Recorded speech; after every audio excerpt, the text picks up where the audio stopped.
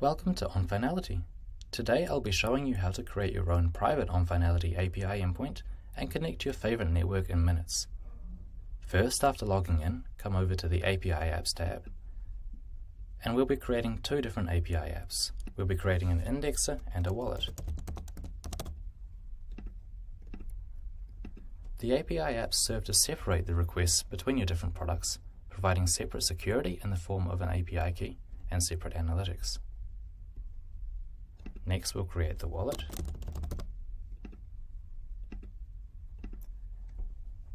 And then we're going to get connected to an Ethereum API through the indexer. So I'll search for Ethereum. And immediately I have available my own private endpoints for HTTPS or WebSockets.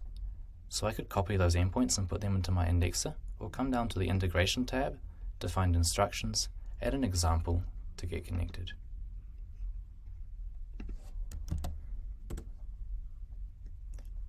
So I've just made my first successful request to Ethereum,